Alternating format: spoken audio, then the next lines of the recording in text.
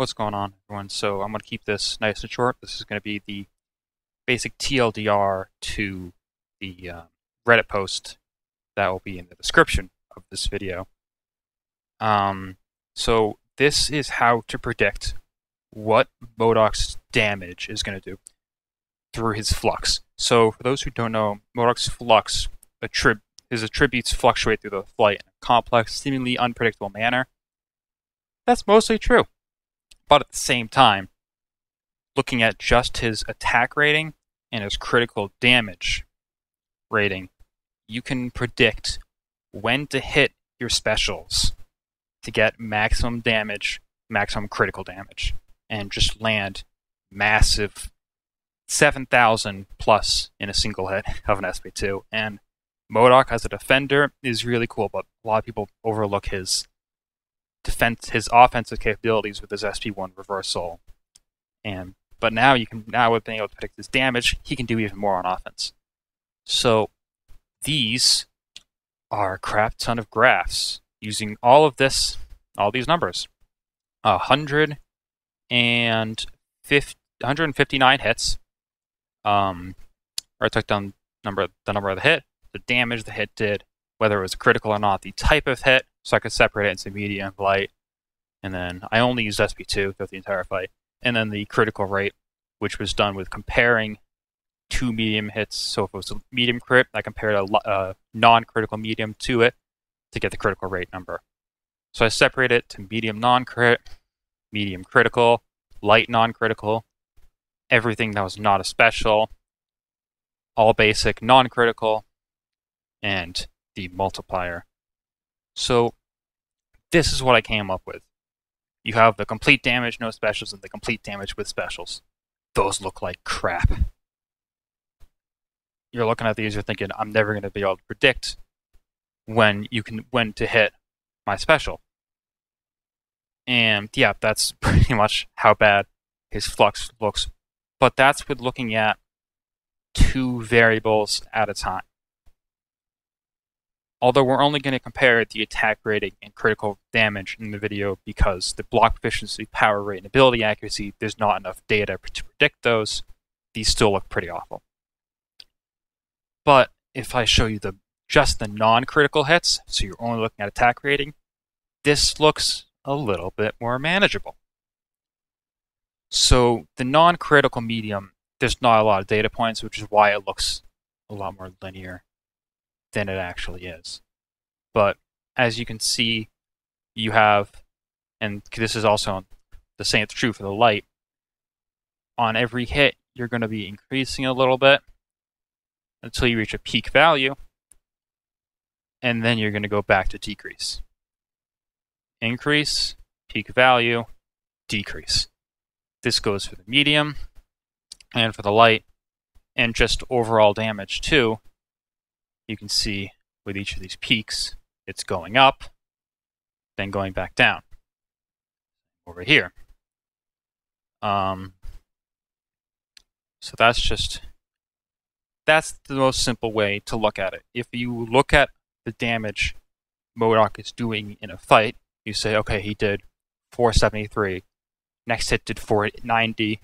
Okay, do another combo, he's doing 500, 600. Do a third combo, he's doing 700. That's going to be about his peak at an R3. Hit the SP2 then, hope you didn't max the peak, and hit a crit. And your damage is going to be massive. Looking at this with specials. On hit 136, my SP2 third hit did 7,000 damage. It's insane for an R3 MODOK. It's 5-star.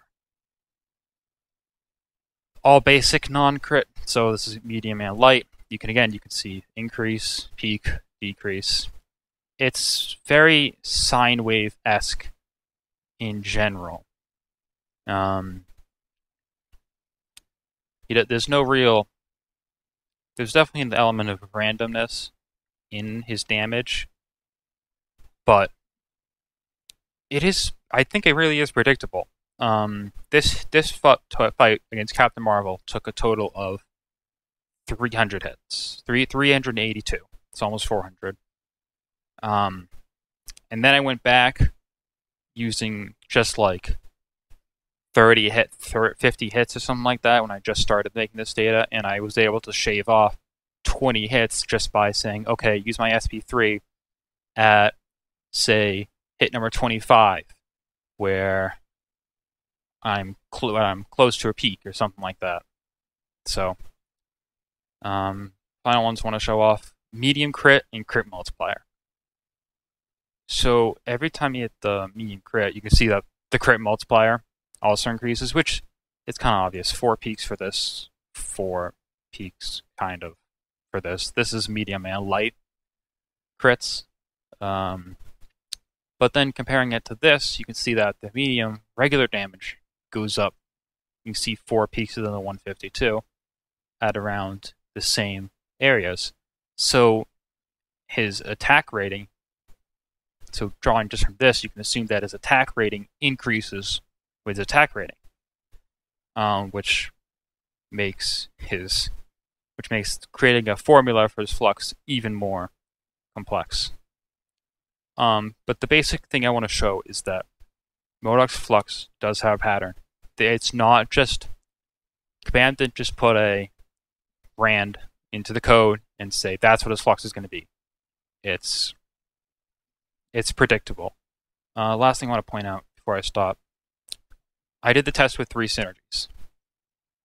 Without the synergies, it took an extra 120 hits. Singularity made me crit on every 5th hit instead of 7. Again, another way to know what MODOK's going to do. He crits on every 7th hit, 5 with the synergy. You can use that SP2 and purposely land a crit. Mastermind, 15% attack after 15 hits. So the first 15 hits aren't going to be the exact same, but every other one is going to be the exact same. It just gives me a raw attack increase. And Cherry Larcency with Gwenpool does plus 25%. Flux Max, which there's not much change. All it means is that your crit multiplier and medium aren't going to be able to increase that much, but since, as far as I can tell, everything, or the attack rating and critical damage go up together, so assuming that everything else goes up the same together, you're only going to be getting a 5% increase in each, assuming that they're linear together.